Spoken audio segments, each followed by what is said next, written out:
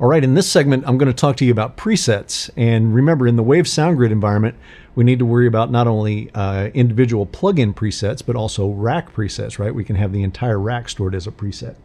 So let's jump over to the plugin window and we'll get you started on this.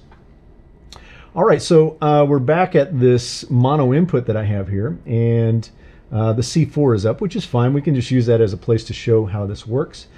So remember, this segment above the actual plugin itself is almost identical to the one that I showed you about the rack, right? That guy up there.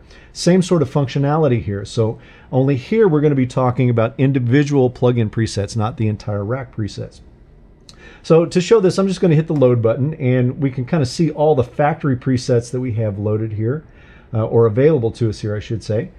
So I'm just going to pick one. I'll pick something like this. All right.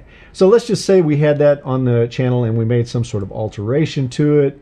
We said, okay, well, that's really what I want mine to look and sound like. And we're going to save that preset now. We might want to use it again somewhere. So I'm going to go up to the save button here on the individual preset or individual plugin and hit save. And we're going to save this to a new file. So it's going to take you out to a Windows type desktop here, and we need to create a place where we can start saving all of these Waves presets. So I'm going to just choose user data, and as you can see, it's a typical Windows kind of file structure here. I'm just going to right click within here and create a new folder. All right, and I'm going to call it Scovill Waves Presets. Okay, all right. And then we're going to open that up, and then if you notice down here in the file name, even though it calls it C4 setups kind of .xps, that's their file structure. This really is kind of more of a folder than anything. So I'm just going to put a prefix on that is called Scovill as well, and that way I'll be able to recognize my presets here. So this is our C4 setups, and you know, you can even give this a name if you want, but I'm going to just do this.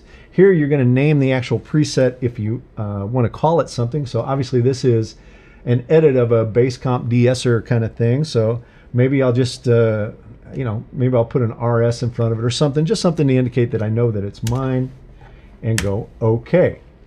So now if we go and load some other preset here, oops, I keep going up there. Let's do it here. Let's go load something completely different.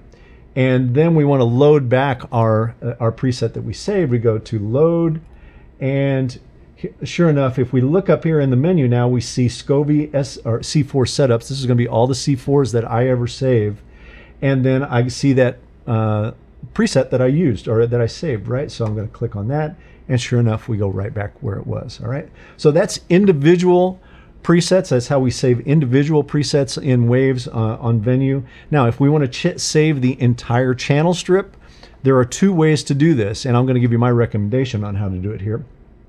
We can, of course, go here and use the Waves system for loading and saving folder presets, but what I'm going to actually suggest to you is that you go to our folder structure in Venue to do this.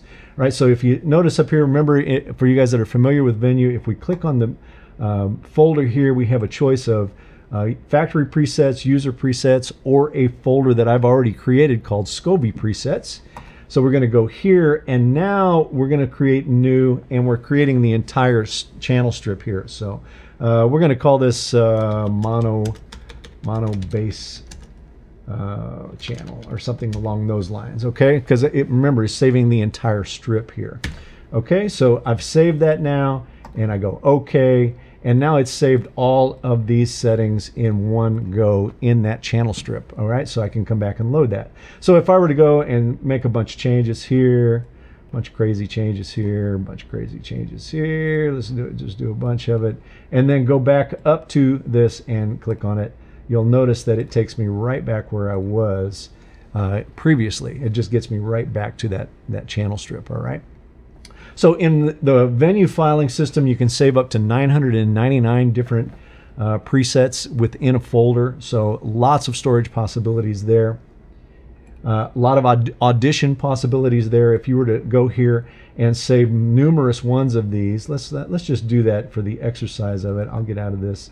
We've saved that one. I'll just do it here so you can kind of see this rapidly. Do that and go here and create new. a mono bass channel. Oops, if I can spell. 2.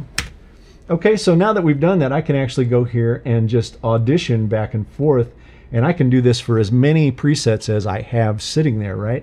And of course, if I just cancel out of that, then it'll go right back to the original one. So one more time just to show you that, I'll open that, go to the different auditions that I want here, and then go back here and cancel, and it'll take me right back where I started. If you want to keep the one you're auditioning, then you just go OK, and you're out of it, and you're in the new channel. Okay, so easy peasy, really good stuff there for using preset racks and individual plugin presets. Okay, and of course you can offload these if you need to do it. In our filing system, you have to go to the transfer key. You have to have your USB key in. We would go to presets here. So for transfer, so if I wanted to transfer off all of my presets, and this is everything on the console that is under that Scovill heading, I would just do this, make sure my USB key is in, which it is here, and then transfer over it. Now, the only thing that has gone over is all of those rack presets, right? So that will take those individual big racks over. If I want to get down to the individual level and just take some individual plugin presets with me, and then I got to go back to that Windows environment. So let's go back to load, and we'll just go open preset file just to get back to this area here. And there I would kind of navigate back to the this area here where I got all of my presets. So if I wanted, I can go get individuals here, or I can take the entire folder over.